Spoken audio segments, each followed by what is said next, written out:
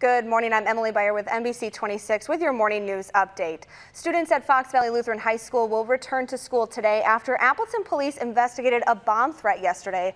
Police used bomb squads and canine units to sweep the building for threats. None were found. Police are still investigating the source and ask if you have any information to contact them. Schools in Montello School District are closed this morning. Classes are canceled because of flooding.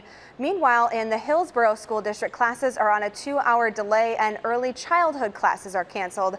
Classes are canceled in the Reedsburg School District as well. And Move with the Mayor returns today. All through the month of September, Mayor Jim Schmidt, along with other leaders in Green Bay, will come together for a 30-minute walk just before noon. The Health and Wellness Initiative is to raise awareness for World Heart Day on September 29th.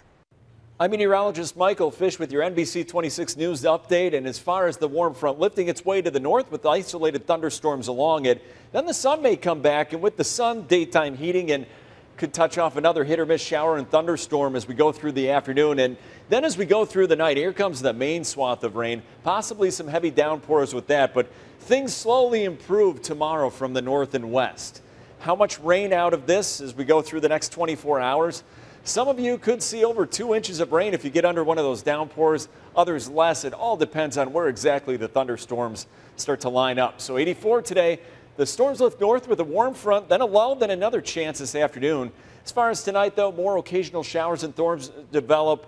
Could see a heavier downpour with that. And for tomorrow, 74, thunderstorms taper off from the north and west. Once we get that out of here, Thursday and Friday looking quiet. Stay connected all day, every day at NBC26.com or download the NBC26 app for free on the App Store.